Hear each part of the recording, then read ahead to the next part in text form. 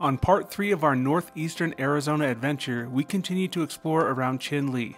First, we stopped to check out some incredible red rock monuments, including a massive double arch. Then, just further west, we stumble upon our first set of cliff dwellings. As the clouds move in, we capture some final images before the weather takes a turn for the worse.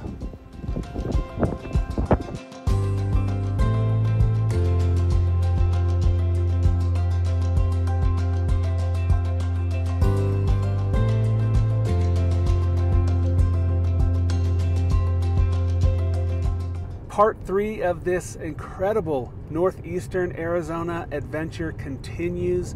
Today we head into a new region of incredible rock formations and just local beauty.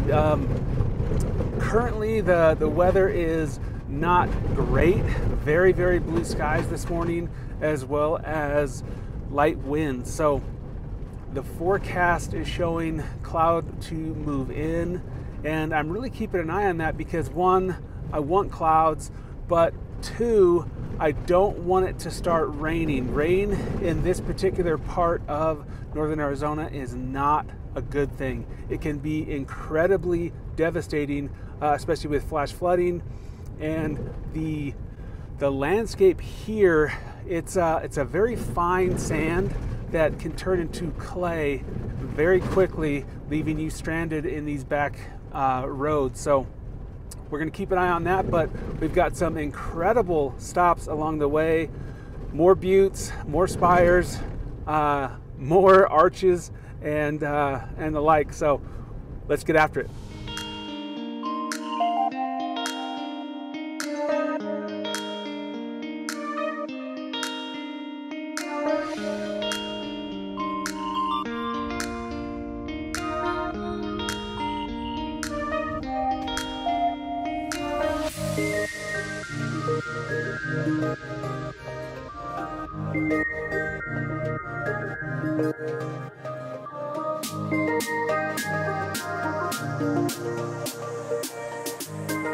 Well, our first stop happened pretty quickly.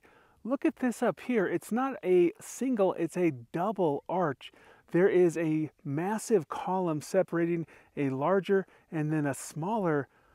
It's incredible. And then look at these pristine dunes back here. This is going to be a fantastic location. Let's get the camera out.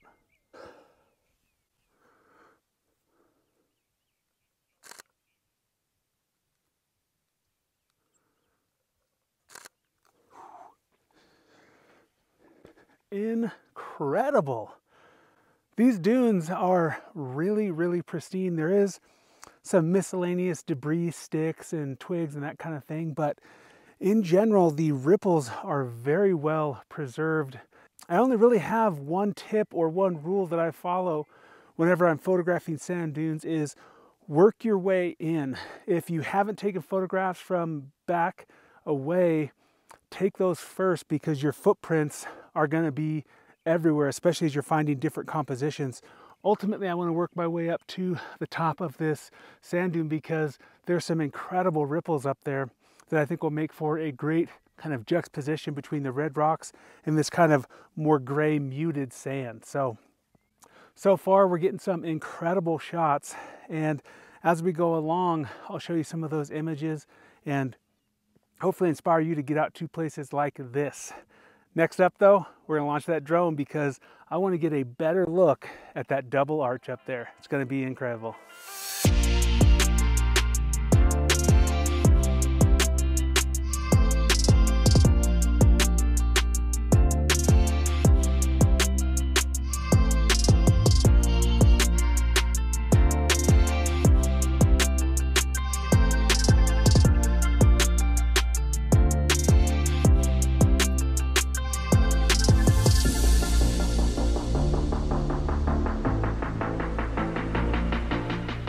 There's these beautiful grasses down below here, and I think it makes for a great juxtaposition between lush greenery and that dry desert.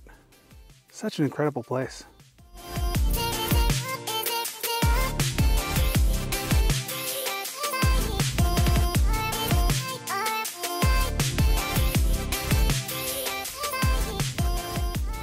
I can't quite tell because they're in shadow, but I think there's some Indian ruins right up there.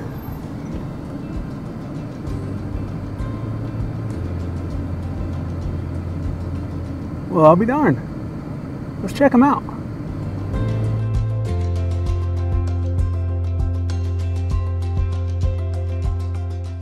I cannot tell you how many times I have found incredible things on this trip just by looking around as I'm driving down the road and taking it slow down these roads. Like, there's no rush. The beauty of the scenery is just everywhere. And I happened to spot some of these ancient Indian dwellings, and this is pretty awesome because I'm like 50 yards away. You can't really get this close to Indian ruins in a lot of places, especially in part one with Canyon de Chelly, unless you get a relatively expensive guide to go through the canyon. Then you get a little bit closer up and a little bit more access, but I like to kind of just do things on the free. I think free spaces are a good thing.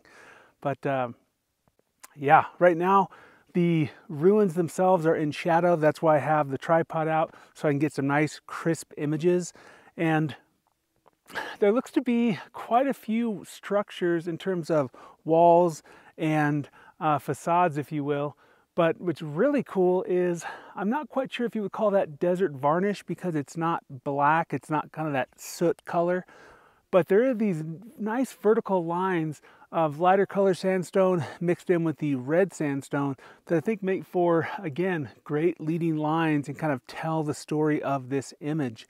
And I'm trying a couple of compositions, you know, wider to show a bigger scene, but then the ruins become that much smaller. So I'm also trying some zoomed in shots just to see what works and what I'm really excited about. But I have to tell you, the most exciting feature, I'm not a rock climber, but if you were so inclined, you could probably scramble up there.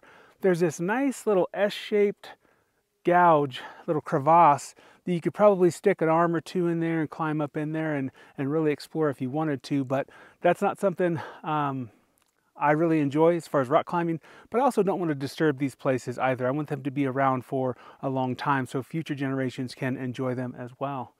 So let's fire off a couple of shots. Next though, I'm going to focus on this beautiful kind of desert varnish is what I'm calling it, with this light and red sandstone with these streaks. I think it'll make for some very nice detail images as well.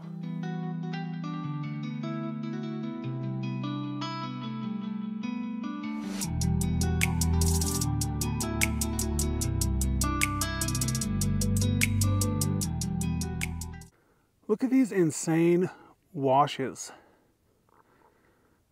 It would be amazing to see a flash flood through here, but incredibly dangerous. So we're going to keep an eye on these clouds. They are moving in quick.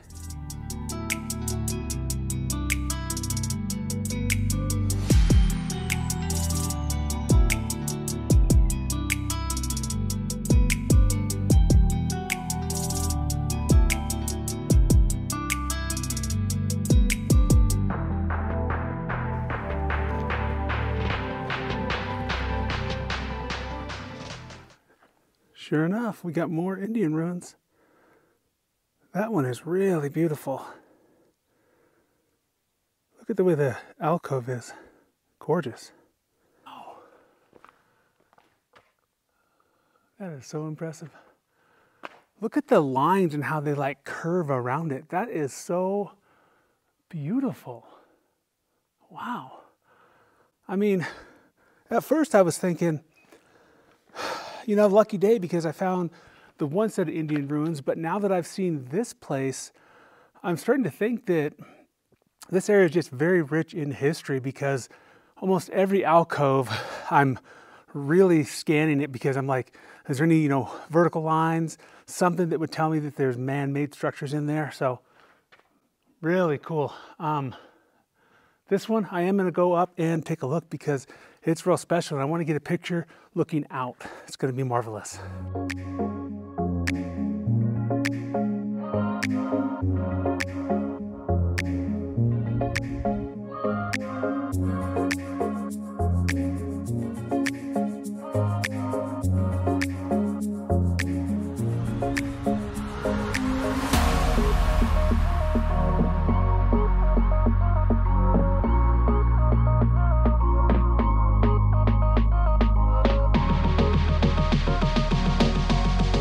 As we made our way to the backside here of the double arch, these incredible clouds have started to move in, which is obviously a blessing and a curse, but the light is popping off because of the intermittent clouds and the sun poking through. We're getting some incredible images.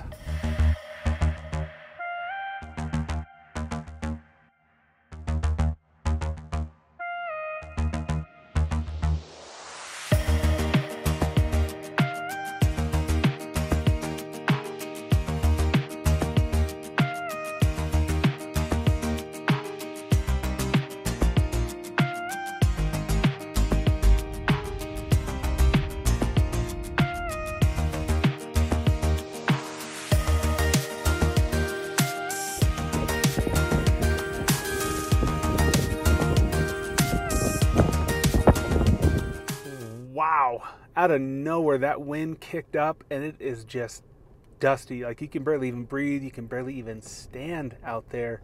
And it's funny to think because I was worried about flash floods and rain more than anything, but I didn't realize the temperature change and the swing would bring such a crazy amount of wind. So I think that's going to be us wrapping up the third part here of the northeastern Arizona road trip.